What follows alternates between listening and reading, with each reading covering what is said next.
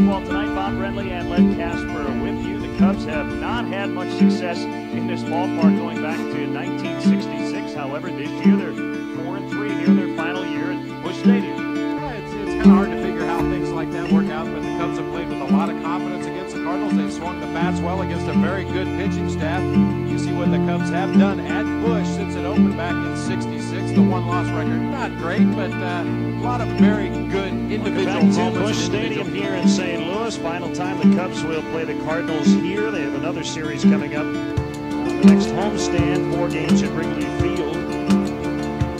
The Cubs 7-4 against St. Louis here in 2005. Let's check in on Dusty Baker's Cubs Southwest starting lineup. Cubs 4-1 on this 10-game road trip. Hairston, Cedeno, and Lee at the top. Big night for Derek Lee last night. Nomar's leading up. Perez at second base. Matt Burton, the rookie left fielder, hits 8th. Greg Maddux 9th.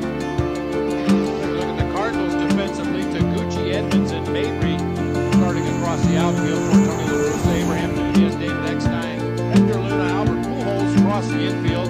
Yadier Molina once again behind the plate today for left-hander Mark Woke. You look at his numbers on the season. Look at the bottom line there. Left-handers hitting only 174 against Mulder this year. He surrendered 16 home runs. Only 2 of those have come to left-handed hitters. And Jerry Hairston swings at the first pitch just like he did last night. Foul territory, and somebody made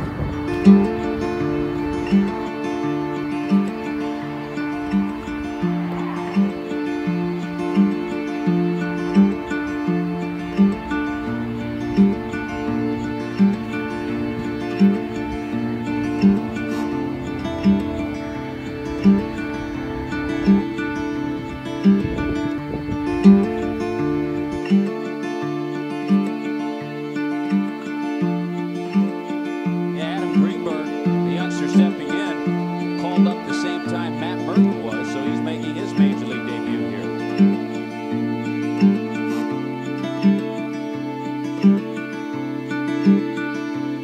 Gets to face De Los Santos in the 9th inning.